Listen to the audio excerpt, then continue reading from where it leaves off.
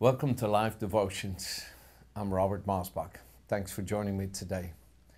You know, when we're living in an economically challenging time today in the world, then sometimes we all get confronted concerning our own welfare.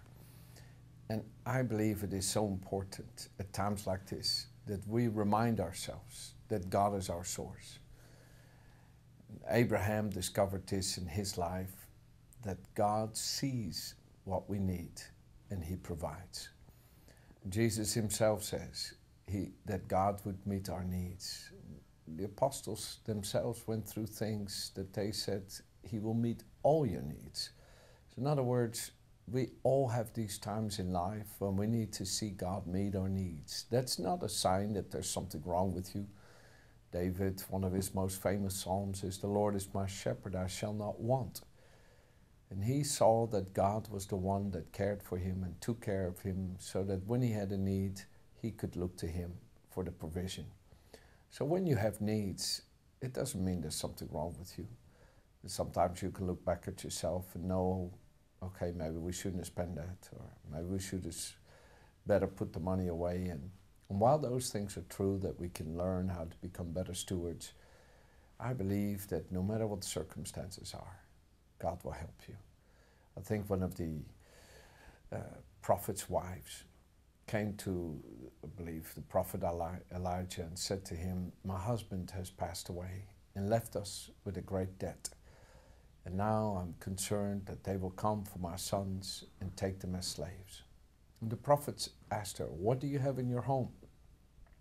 She said, "All I have is a small veil with a little bit of olive oil." And the prophet had an idea of faith, an idea of God. He said to her, "Go get all the vessels you can get from all your neighbors and friends. Let your children help you with this. And bring them into your home and close the door and start filling those vessels." That was a real act of faith for this woman to do that. The little vessel she had was very small. How much faith did she have? Did she have faith enough for maybe 2 small pots? Or this woman had such big faith because she got every vessel that she could find. And she started to use her little bitty veil and pour into these vessels. And the oil never stopped. What a phenomenal miracle took place of provision. She filled up all the vessels. And the prophet had said, when you have filled up all the vessels, the oil will stop. Sell all of that oil, pay off all the debt, and live off the rest. How much faith do you have today to take the little that you've got and see God multiply it? It's no different than the boy with a few loaves and fishes. All he had was just a few loaves and a few fishes. But the need that was there was phenomenal. Just men were 5,000, besides all the women and children. There could have easily been 10 to 15,000 people there. How can 3 loaves and a few fishes meet that need? But friends, if we give what we've got into God's hands, then He's able to multiply it. That boy gave the little he had, and Jesus took it in His hands and He broke it, and it multiplied. It multiplied to the degree that there were baskets left over in the end after everybody had ate their fill. Not a little ration that everybody just got a little. No, everybody ate their fill. What am I saying to you? I believe sometimes when we don't know what to do and we really need provision, God would like to give us an abundance, just so that He can show to us that He's a good God and that He is the source of our supply.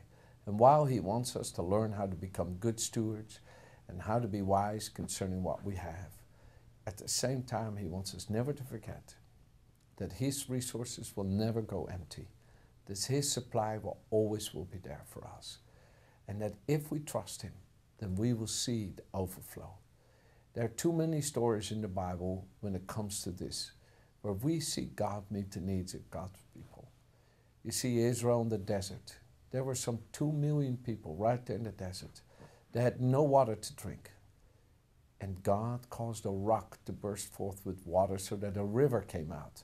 They didn't only feed themselves, but they fed their animals. And then they were hungry for meat.